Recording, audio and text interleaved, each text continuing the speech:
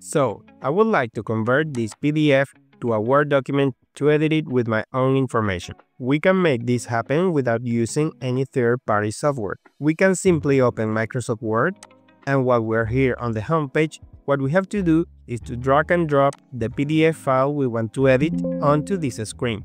This text box will come up saying Word. We'll start converting the PDF to a docs file, and that it could take a while.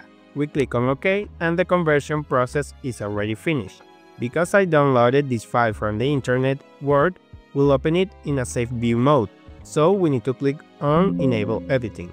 There you go. Now we got full access to edit this former PDF file. We can easily change the name while retaining format. We can change the profession, the phone number, the email. We can even change the picture. We can also change the subtitles here on the left.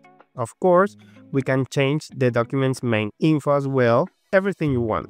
Now, you can simply save this new docs file as it is, but in case you would like to convert it back to PDF, we click on Save As, we select the location where we want to save the document, change the type to PDF, and click on Save. Now, if we open the recently saved PDF, you can see it opens as a regular PDF, retaining the format from the original document.